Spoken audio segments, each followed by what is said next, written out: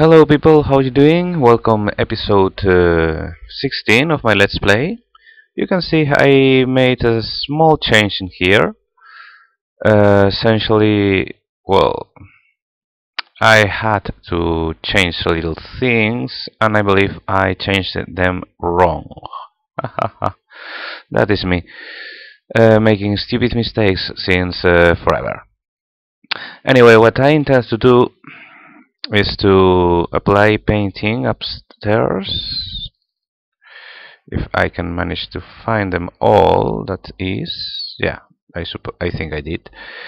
So what I'm going to do is essentially place the access tubes in here. Yeah, now blue goes in here.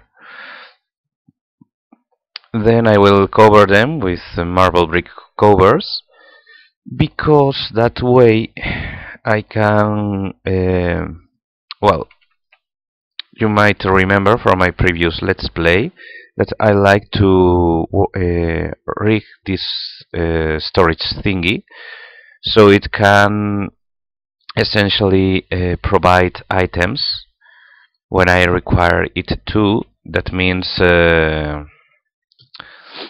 using logistic pipes, and I can't use logistic pipes for well, with with covers. Covers only will work with essentially. There we go, perfect. Covers will only work with, at least for now, red power 2 tubing. That means I need to apply the covers either up on the top of the chests or in the back. So I will be applying the logistic pipes down here when I reach that point, and for that I will have to place some covers down here too. There we go. The stone cover shall be okay.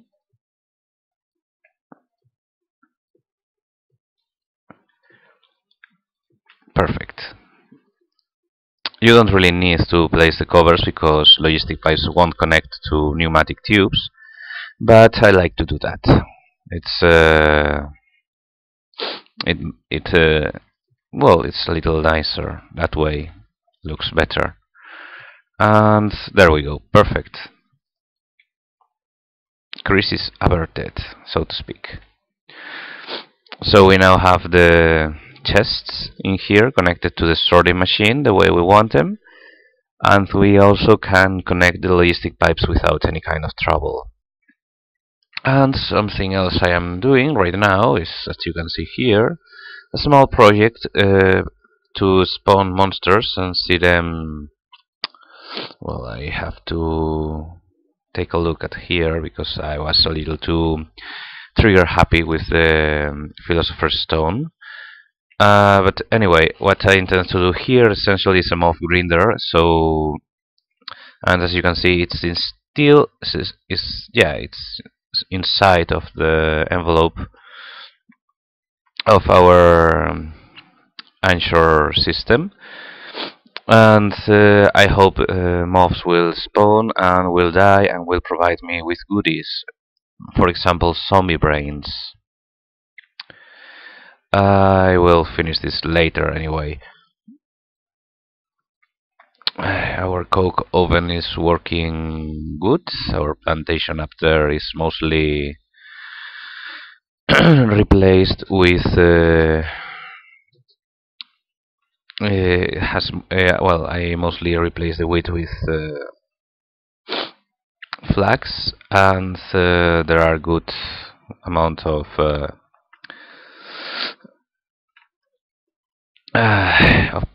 pumpkins. Sorry, I'm a little down with the flu right now. And as you can see, the great woods are not growing. By the way, I had a small idea about Quasitum. A steady supply of paper and 3 cobblestone generators for endless research supply without much trouble. Nothing really fancy, just quite standard.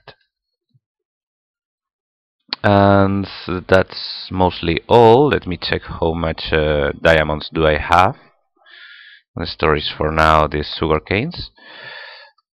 And we can think, no, diamonds are not in here, aren't they? Let's move this, for example, to here. Now, where do I have the diamonds?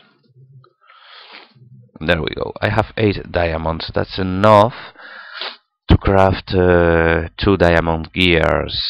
Which, well,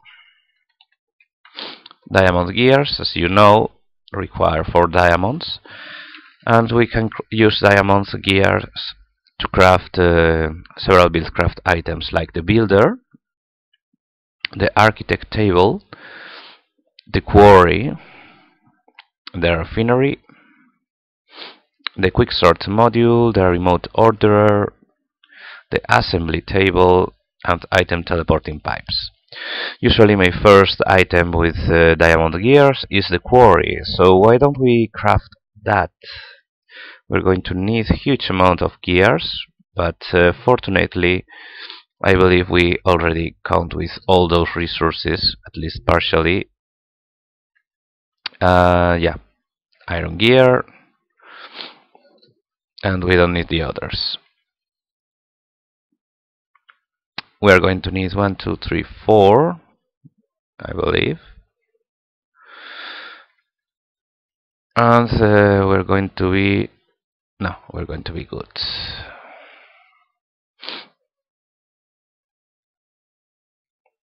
There we go.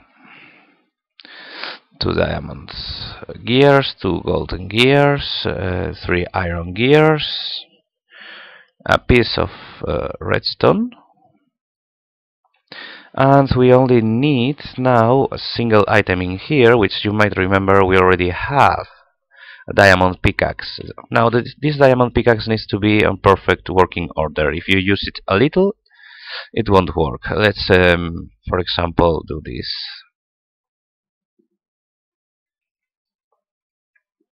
See, it doesn't work now. However, thanks to the talisman of repair, we can get it back in working order and get our hands in the quarry. Now, I do have a small problem with the quarry. Well, in fact, I do have 2 problems with it. First, I don't have any kind of way right now to take the items I extract using the quarry into my sorting system. I need to add an item teleporting pipe, and that means I need another 8 diamonds. Oh, look, a slime. Oh dear. As I was telling you, I'm going to require teleporting pipes, because if not, the length of the piping system can be really astonishing. I am also going to need some sort of power source for the quarry, and that involves essentially this little system in here.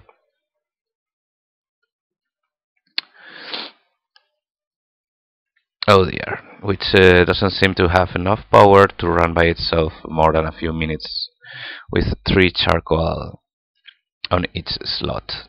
But hey, we got a huge amount of wood. Another good thing about transmutation is that we can directly use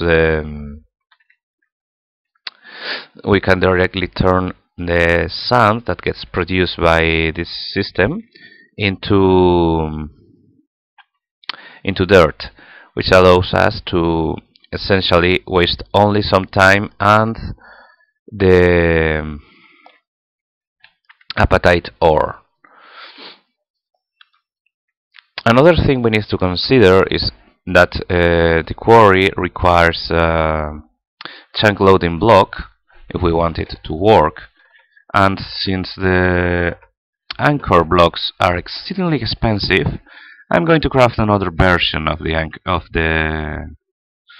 of this. Now this version is previous to the anchor blocks, and it comes with the teleporting pipes, assuming of course it hasn't been removed because I didn't saw it or I didn't try to craft them. Yeah, there we go. Teleport teaser. They are not using in anything, and they were called before chunk loading blocks. I suppose they work the same now. So essentially what we are going to do is to place a quarry with a chunk loading block on it, and we're going to require, let me think for a second,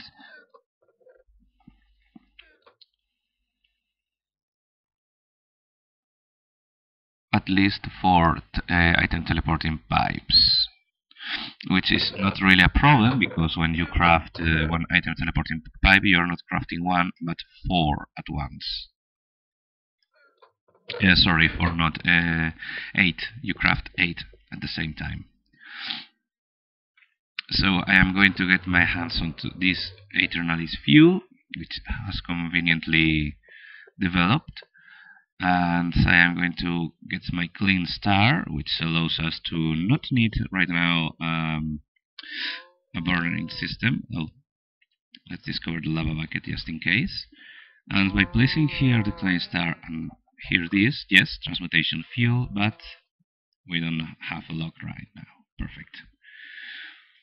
Essentially, I turned 1 Eternalis fuel into 1 diamonds. It's a one-on-one transmutation. And we are going to need at least 3 more, which is a shame. Let's see what can we do with some silver. Stack of silver equates to 4 diamonds. Great. So we're going to need 2 iron gears. We're going to need 8 gold. Oh. There we go. And let's craft things quickly. Haha.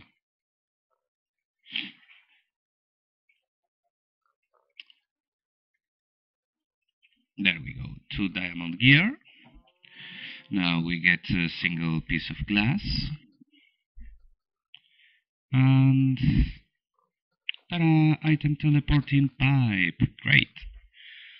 Now we require energy to run the system, and well, we're going to use 4, as I said before. And you can turn item teleporting pipes into other kind of teleporting pipes. Essentially, with pipe waterproof, which you craft by smelting cactus into cactus green, then using the cactus green, well, working whatever, working wreath in here, for example, directly, you can turn them into the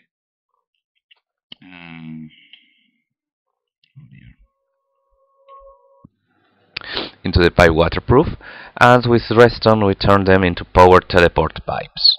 So by doing this and this, we now have the power teleporting pipe we required. So I'd say we're essentially good to go. We only need to find a place to where to install our quarry, and of course we need to state a receiving system. The most simple receiving system involves this and this, like so. It's not pretty, but it can receive, and its frequency 1. You can see it's a similar graphical user interface to the one in the teleporting pipes. Sorry, to the one of the wireless redstone, in the classic wireless redstone. And well, since the new Chicken Bones Edition wireless redstone is based upon that, then it's logical they have similarities. And I am thinking, dangerous activity, by the way. Yeah, this goes in here. I will place the, yeah, to the south. I never got there. Ah, yes, of course. I was thinking I needed to craft a buildcraft energy system. Okay, I have 3 steam engines, which are a good start. Or I can craft myself some more solar panels and some sorry, some of these electrical engines. They do not use too much power. They do not produce too much power, and they suck electricity like starving madmans. But they essentially work for free. Once you place them, they will work without pause forever, as long as it's daytime, of course. Since we are going to travel a little, let's use the. Let me see. Ah, the zoom works there. Okay, let me check something for a second.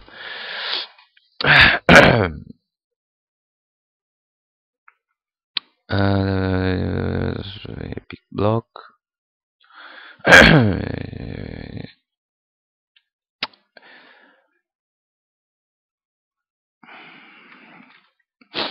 No idea. Oh, J, of course. So we have a small problem in here because I thought the J key was for pick block, but somehow it's also assigned to zoom. So we have a slight problem with this. And, well, oh look, there's a crystal in there. Perfect.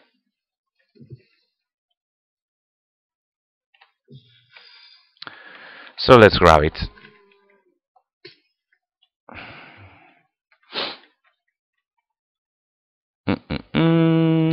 Good place. The only problem with using snow biomes to mine with a quarry is that if it snows, well, I'm not sure if the quarry will try to mine the snow.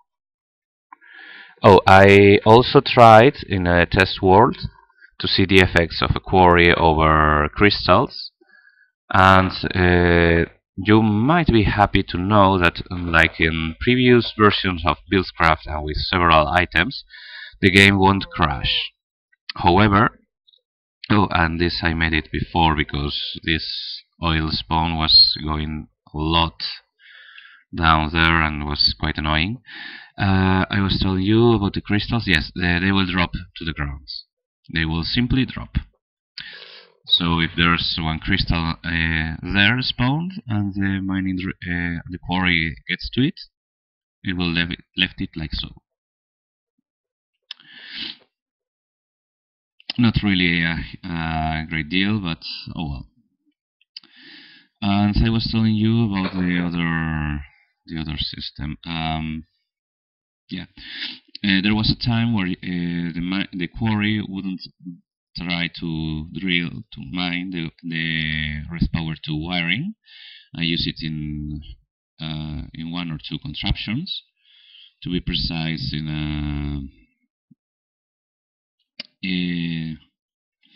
a sort of well, tree logging system.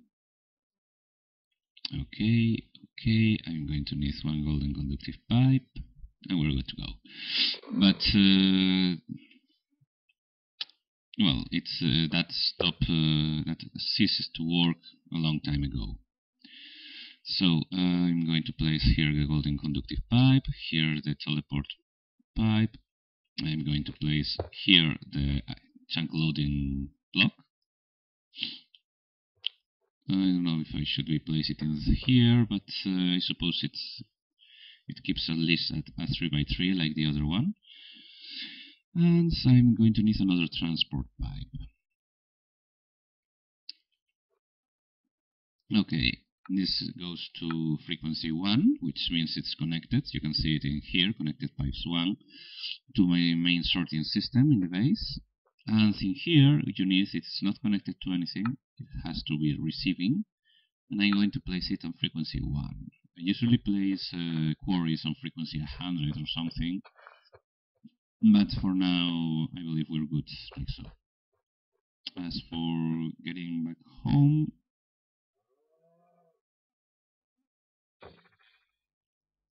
yeah, let's abuse a tree. Ta-da! It's the best way to travel. So right now I have the quarry connected. Everything it produces is going to go through this pipe into my chest in here, and so it will be sorted. I might change this large chest in the future, but for an ender chest, in which case I will probably remove these two and place in here another basalt block, so I will be able to use it to access the rooftop, removing this from here. And I will have this pipe in here and the teleporting pipe in there. Much a little more compact, yet still not really visually great. And I'm going to storage these crystals. By the way, I made some more discoveries in between recordings. Let me show you with the Thaumonomicon, which is in here, but nothing really interesting. I mean, 7 leech boots, which require boots of striding, which I don't know how to craft. The shovel of renewal, the stabilized singularity. Yay! This accelerates the working of any item it is placed in. The Thomic crystallizer we already knew. The Thomic enchanter. Considering I don't know how to create extract of purest magic, it's quite useless. The Thomic restorer. A traveling trunk we already know. Oh, the Totem of Dusk. I was researching tainted logs and I discovered the Totem of Dusk. I prefer to discover the Totem of Dawn, but oh well, and nothing else. So there we are.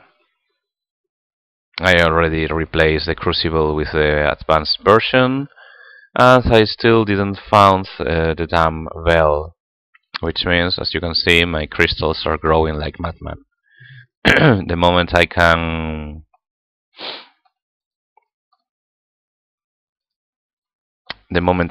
I finally find it, I will have a lot of crystals to gather. By the way, you can turn these ores into normal systems. Okay, perfect. So that's it for now. I need to craft myself now the production system. I might make an effort and go with what I told you before, which requires for me to craft some more solar panels, and I will do that, and I'll be back with you when I finish with it. And here we are, crafting the solar panels. I had enough materials for 12, and I will make one of them low voltage solar panel. I was hoping to craft more, but this is more than enough. So the stone gears require some tin around them to turn into tin gears, but with 10 I'm not sure if yeah, it's more than enough for 5. So this in here, this in here, and this in here, and I now require some more items, precisely pistons. There we go. 5 electrical engines should be more than enough. So let me store it again, everything. I'm not going to need a light voltage transformer, and everything else is okay. So let's place it in here, for example, yeah, all bars, and the cobble, and nothing else, because everything else is not really inside the system per se. Okay, and I am going to need cabling, so should be okay with copper cable, at least for now. Oh, monsters nearby. Okay, I crafted myself some golden cable to make sure things will go right, and I just realized how fool I am. If you remember, okay, you can see there's no sun painted in there, while there is in here. That's because uh, solar panels require directly line of sight with the sun to produce electricity. So, whoops. Let's enlarge this a little, and we can. There we go. Well, let's move this one from here, so it won't disturb our. There we go, and there we go. Our glass in here. So now is a good time to use the sprayer into here and remove the excess foam. There we go, perfect. Now, while it looks well, not right now, but when it will, yeah, it will look nice, and it will still work as a cabling. And you can see the bat box is filling nicely. Now, I don't need golden cable for this. I will be using regular copper cable. 1, 2, something like that. And okay, this, and this, and this gives me 4. Let's place another one in here, another one in here, and we now require another of, well, not right now, because right now would be useless. Let me graft this, this, and this. Place this in here. Yeah, and this in here. And in here we connect it to frequency 1. Can receive false. Okay, now you can see there's a mess here. The engines are placed like they like to. So we are going to craft ourselves one of the crafts recipes for managerial stuff. We require 1 iron gear, and I should have some iron. Well, let's grab it all and see how much we need. I believe 3 is more than enough, but seems like no. Okay, I did something wrong.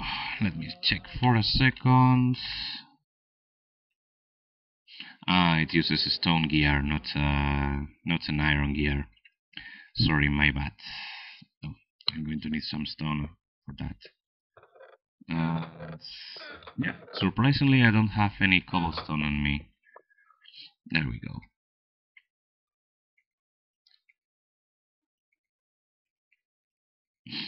stone gear and some iron, and we get our wrench. Now the wrench is a very useful system, material, whatever, that helps you modify buildcraft stuff, like rotating the engines. Of course, these engines comes from forestry, but that's not really relevant right now. There we go, perfect.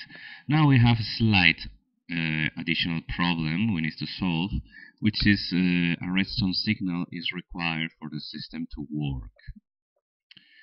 So I'm going to place here this, and I'm going to place here this. Perfect. And now let's get some red wire, and it's raining outside. With a storm. I hate this kind of stuff. And we need to connect them together. Let's grab the white insulated cable. And we find there's a problem. Now, this is something useful added into the previous batch of Industrial Craft 2. You can see emissive full, emissive partially filled, emissive empty. Do not output energy. Do not output energy unless full. Nothing. Emissive full. So I suppose nothing means if receiving redstone signal, do nothing. Or at least I hope it will be like so. So let's check this out. Yes, it's working even when receiving redstone. And since it's raining and it's nighttime, I will wait for daytime and we'll see something nice before coming back to you. And fortunately, well, you can see the portal in there. Fortunately, it has stopped raining. So let's hit this and let's see if we can reach the top and see how this is working. Yes, you can see the system is working by itself. This is a temporary access, just that. And we can see one of the drums from the latest versions of Buildcraft helping the construction of the item. Okay, now the system is working. Let me grab my remote order and let's make our way home, so to speak. Okay, it's now mining by itself. You can see there's a steady stream of power coming here, and items are being taken inside of the teleporting pipe. So let's go and see how things are working in here. Well, you can see the dirt is coming here. So we start working the system. It will try to get first the items in here. It's rather annoying when you get one item to another item, one item, another item, etc. And it will locate the items by itself without any kind of trouble. We should be seeing something reaching the extractor soon, unless something's messed up down there.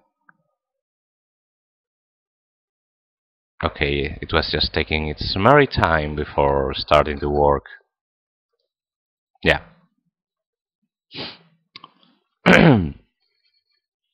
So now, essentially, I can completely forget about this system, knowing that, well, it is mostly emptying completely the bat box, but when it does, it will still produce build power energy. Oh, we can't access the bat box from here. See how nice it looks? It doesn't look like any kind of, I don't know, ugly cabling or whatever. Anyway, even if the bat box is completely empty, it is still outputting enough energy for all these 5 engines to work, and I could craft a 6th one and it will still work perfectly enough. I don't know if it's a bug or something. Anyway, we have now started our buildcraft system, and the sorting machine is working. So for now, let me check how we are on frames per second. 16. Something is not really funny right now. Essentially, the problem comes from the tick. I seem to have some sort of disagreement with all the clocks from alarms. Mostly it might be the graphical resources investment, but I don't know. Anyway, it's strange how always when I turn on a single clock, my frames per second go down. It's a little shame, really. And if we turn it off, ta-da, magically our lag reduces. Right now I have some steady spikes of lag because of the... and yes, I still have tick. Oh, it might be also because of the buildcraft energy production. I have a lot of cabling and the like. I don't know. Maybe an adding of different factors. Anyway, since I don't really need it, I am going to leave the system off for a moment and let it work its way without my help and the like. So this has been this episode 15. I hope you liked it, and I will work next maybe on a forestry's machine for automatically harvesting all this rubber, sticky resin and the like. Or I could transform these steam engines into electrical ones. Anyway, thanks for watching, stay tuned, and I'll see you around. Bye!